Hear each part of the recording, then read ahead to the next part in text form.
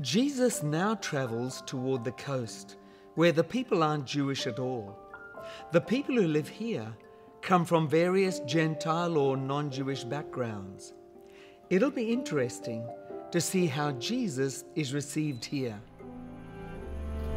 Jesus left that place and went to the vicinity of Tyre. He entered a house and did not want anyone to know it, yet he could not keep his presence secret.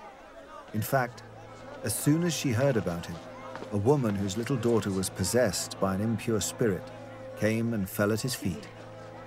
The woman was a Greek, born in Syrian Phoenicia. She begged Jesus to drive the demon out of her daughter. First, let the children eat all they want, he told her, for it is not right to take the children's bread and toss it to the dogs. Lord, she replied, even the dogs under the table eat the children's crumbs. Then he told her, for such a reply, you may go. The demon has left your daughter. She went home and found her child lying on the bed and the demon gone. Mama.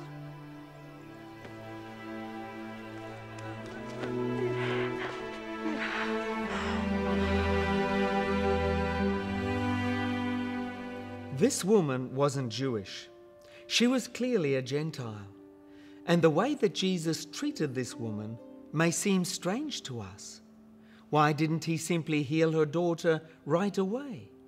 It's because Jesus wanted to teach his own disciples an important lesson about his love and mercy. The disciples, like all Jews, believed that the blessings of God were principally for them and not to be shared with Gentiles. Jesus wanted to teach them otherwise. But first, in what he says to the woman, he mirrors the thoughts of the disciples. When Jesus said that it wasn't right to take the children's bread and toss it to the dogs, the disciples would have nodded and agreed. But this woman didn't give up. She recognizes her unworthiness and pleads for Christ's mercy.